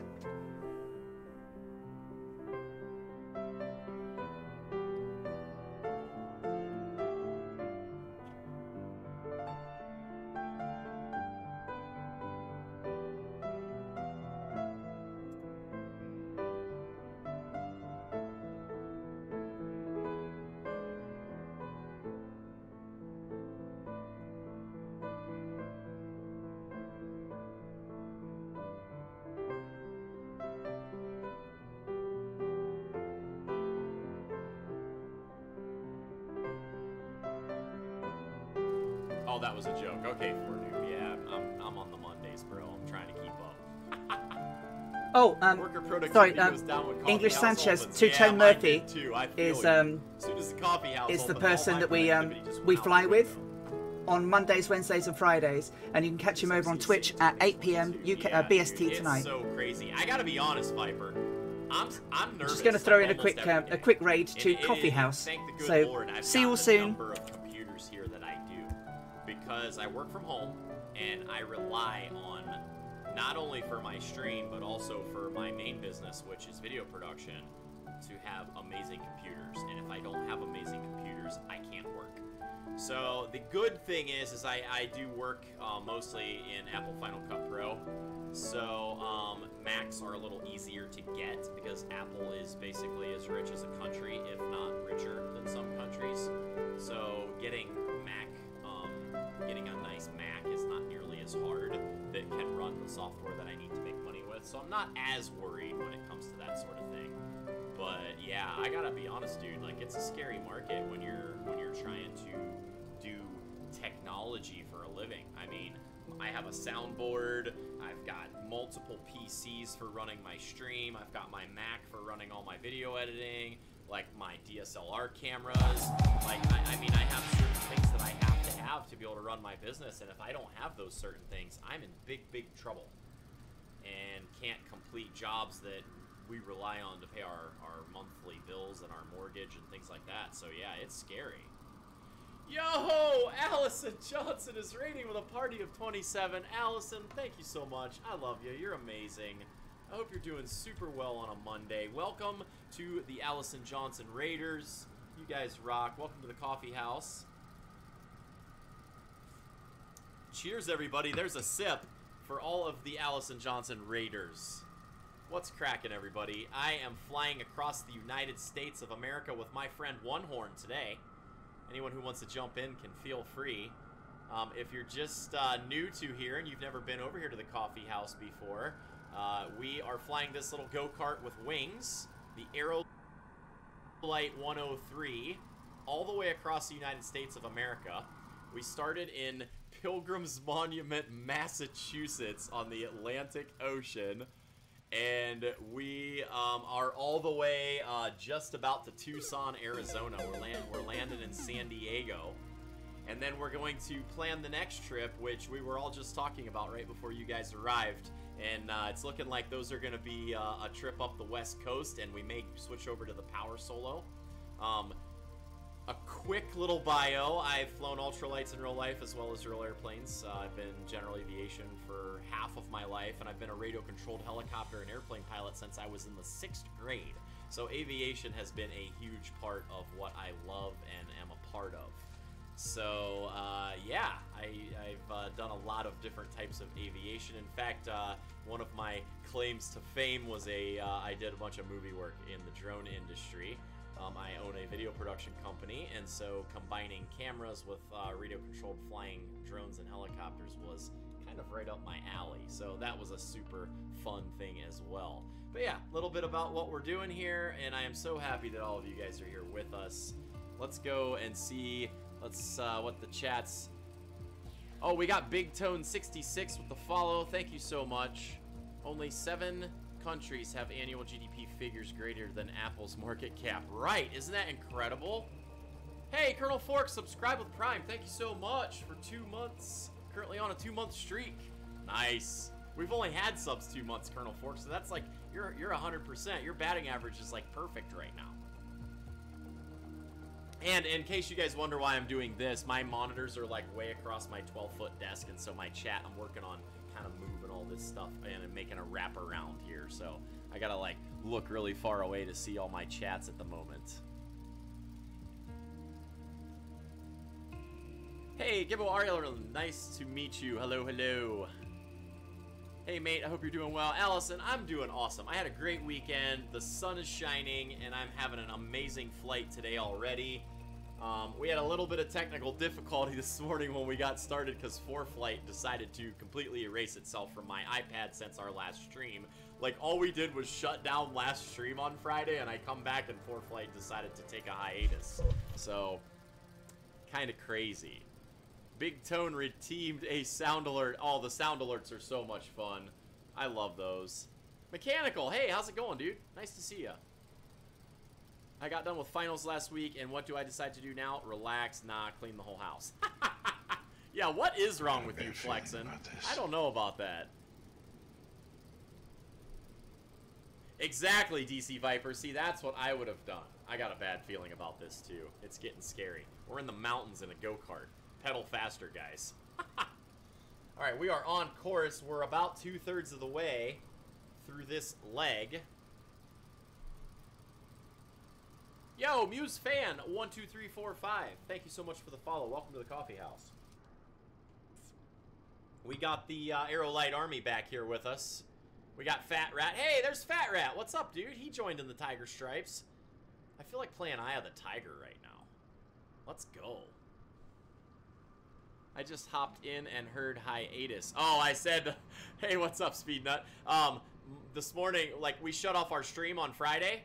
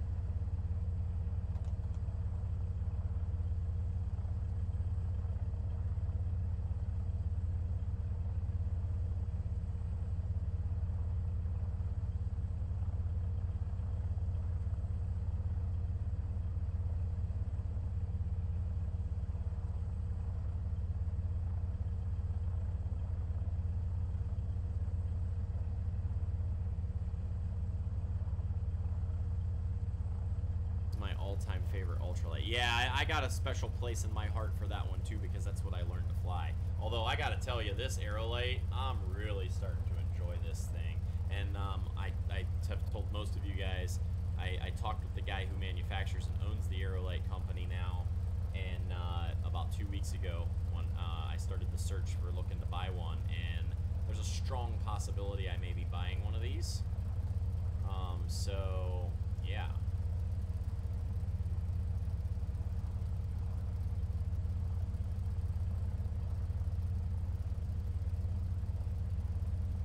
Why is my mouse being so goofy?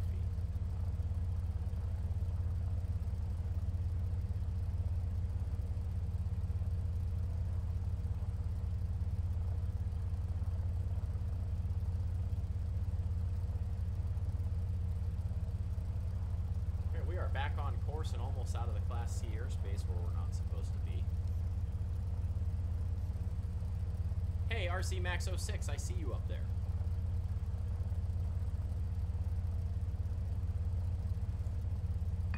Sporties has a